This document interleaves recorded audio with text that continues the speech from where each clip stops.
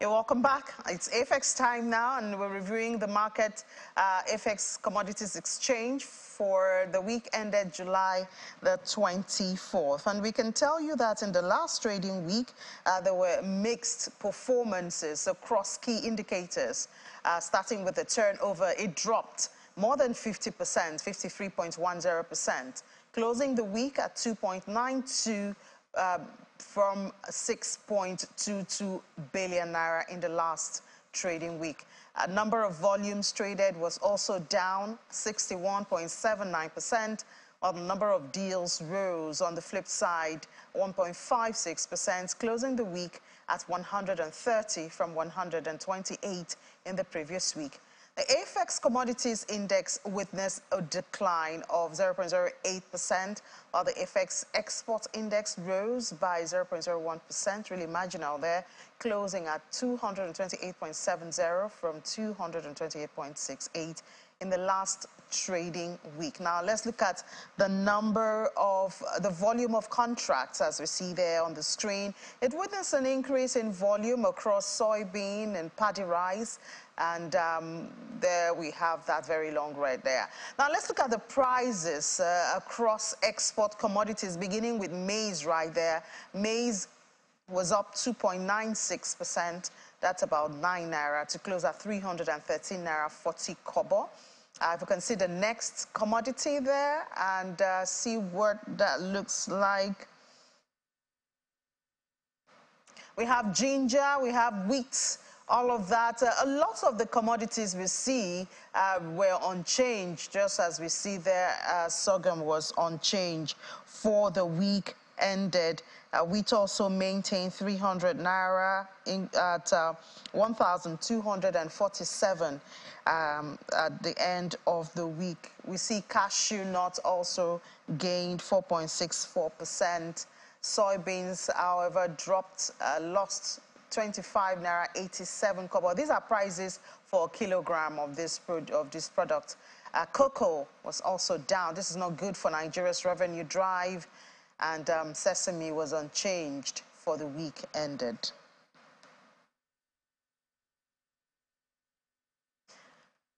Yeah, so if you want more information, you can go to AFEX website and their social media handles. You can talk to them, get responses, and of course get more information on how you can participate on the AFEX exchange. Now let's have more conversation on AFEX on boosting innovation for agri-food systems in not just Nigeria but Africa. We have joining us from our Abuja studio, Kehinde Akerele, analyst, strategy and corporate finance with AFEX. Hi, good morning, and thank you so much for joining us this morning, Kehinde. Thank you for having me. So, of course, the issue of Africa's population expected to hit 2.5 billion by 2050 is no longer news. And with this comes, of course, the market, which is good. But the other side, we also have to feed this 2.5 billion people. And we see that AFEX is going ahead to think of what we should do or how we should feed this 2.5 billion people in 2050. So what is the innovation that AFEX is thinking or working with, to feed this growing population?